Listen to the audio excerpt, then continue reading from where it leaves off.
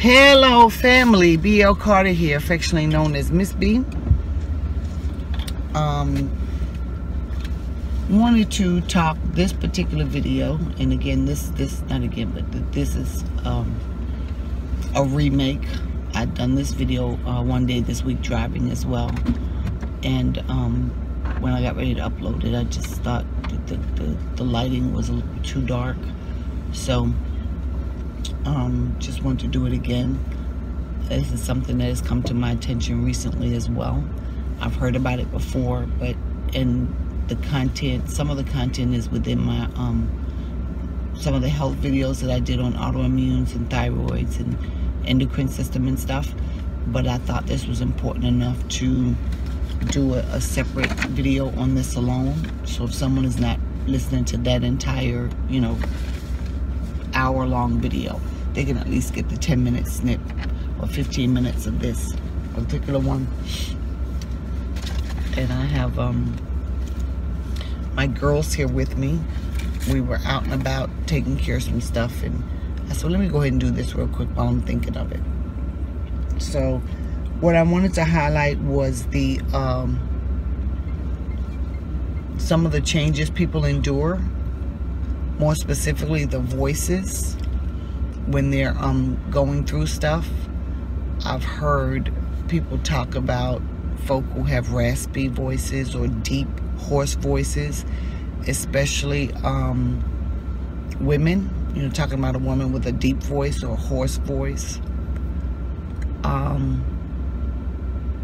And for those of you out there who are singers, anything that affects your throat, your voice, your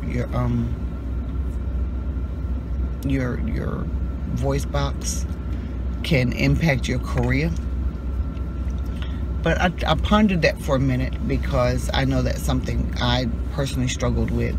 I know several other people personally that have struggled with voice changes, oftentimes that came as a result of some sort of health issue. And what I noticed was people don't always take time to understand why someone's voice is what it is. Not that they have to explain it, because your voice is your voice. And if you don't like the voice, then just don't listen to the people. But if you want to know, if you're interested, or you just feel some kind of way and you're compelled to think about it, then ask them. Was your voice always this high-pitched or this deep, whatever it is? And if they say yes, okay. And if they say no, and you want to know more, well, do you mind telling me why? I mean, I'm interested to know, because it's just a unique voice. I've not heard it before, or whatever the case may be. I'm thinking of one particular person that I know who, actually it's a child. This child was born with, I don't know if the child was born with it or it developed like early on, but the child has some nodules on their larynx. And so I know the parents went through all the testing and stuff like that to find out if the nodules were cancerous, or how they would, if they were going anything serious with the nodules. And apparently they weren't. And I think, if I remember correctly, the doctors had offered they could surgically remove them, but they were taking a risk. And the risk was an inch to a centimeter one direction or another in the wrong way could render that child not being able to speak at all, and having to speak through sign language or one of the speaker that you put to your throat to make the sound. And so they decided to leave the nodules in place, since they weren't cancerous. They were tumors. They weren't cancerous, and just deal with that child's voice. And I remember that child saying that they struggled in school because a lot of people didn't like the fact that they had that raspiness to their voice. Other people, you might have goiters, or a goiter, or it could be multiple. Thyroid cancer or any kind of cancers in this area will impact your voice. People with thyroid problems, the voice is impacted.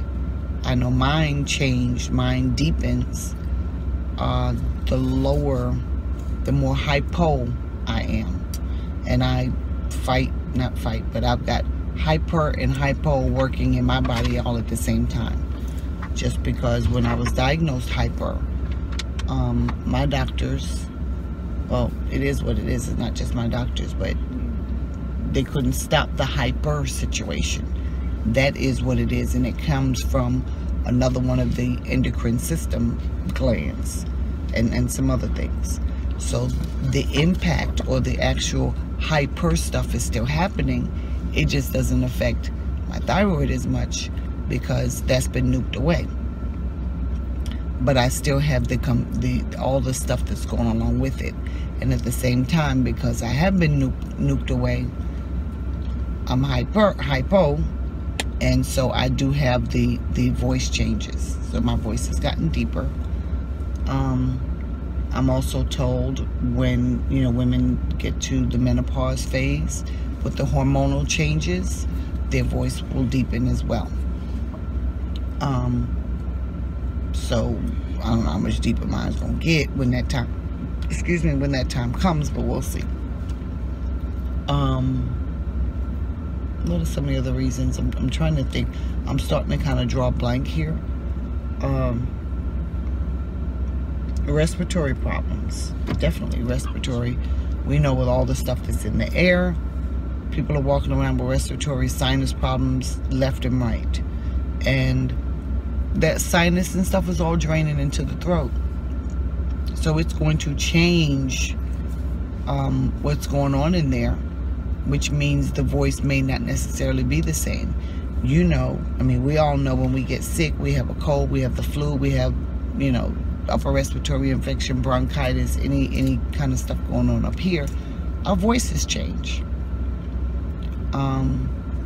So for all those people who may sound like they just woke up in the morning and it's like 5 in the evening, they've been up all day, it's probably something they have very little control over. And when we start to pass judgment on them talking about their voice, you need to stop drinking, you need to go to sleep, you need to do, what we're doing is we're labeling them, we're belittling them for something that they have no control over. Instead of asking, which would probably be a good thing. I don't know, I was always an asker. I just, if it bothered me that much and I needed to know that much that I need to make a comment, I'm gonna ask before I make my comment. Your voice is awfully deep, or it's awfully high pitched, and that opens the door for them to share how much they want to share, and we may have some dialogue about it, or we may not. But what I definitely would not do is just automatically talk about how deep the voice is or how high pitched it is without knowing the back end story, I guess, if you will, or enough of the back end story. Talked about the respiratory chemtrails, you know, that some things are coming down out the sky left and right, and they are impacting people's health. We've got flooding all over the daggone world, it seems like. And what I have noticed is every time that there is there's major flooding, the people in that area start getting sick afterwards.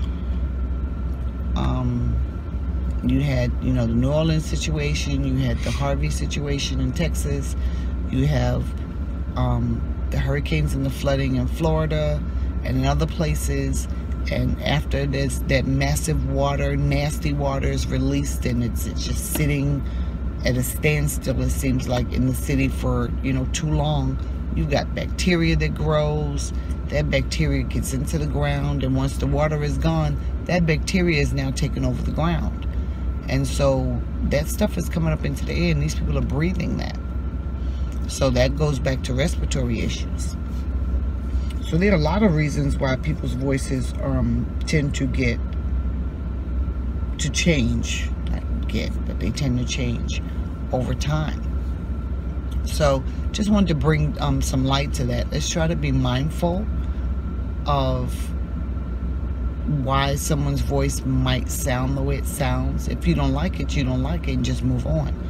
There's not a need to tell them you don't like it. There's not a need to put them down or belittle them or to denigrate them in any way for having the voice that they have. Most of them can't control it. And I know if I were a singer professionally and I had something going on in my throat, if singing was how I made my money, I would be sucking on lemons, drinking hot teas, and all the other stuff to try to heal it before I went and did a surgery. So, that being the case, I just wanted to share that, and again, just be more empathetic to people before we start assuming and passing judgment, because chances are, you know, like I said, they can't control it, and they probably feel some kind of way about it, but they're learning to do life with that new puzzle piece added in. And think about it, is it really fair to snatch that puzzle piece back away from them, you know, or to twist it around where it's not really fitting into life now for them as well, because they're getting verbally abused or assaulted, I guess. I wouldn't say assaulted, but you know, people are finding fault with them for something that they don't have any fault in. So keep that in mind. Let me know what you think, and just know that, you know, you're appreciated. People actually would appreciate honesty, but there is a way to do the honesty. We don't have to be cruel with it. I just think of that little girl, and she's like elementary school, saying about how the kids tease her for her voice. And I know I've gotten teased about the different symptoms that my condition has given me, from my voice to my eyes, to even at one point I was, you know, losing a little bit of hair. Different body changes that are going on. I've gotten more people find fault or negativity in me for stuff that was beyond my control. So we're just mean, and we've got to get away from that. If we're ever going to get to a point where we can be loving with each other, we can have more meaningful relationships with each other, then we've got to stop being so mean and judgmental and start wondering and asking the right questions so that you can understand how a person got where they are. And then encourage them to keep going. Encourage them to push on in spite of their new puzzle piece that's been added, you know? So that being the case, like I said, let me know what you think. Take care, and we will catch you on the next one.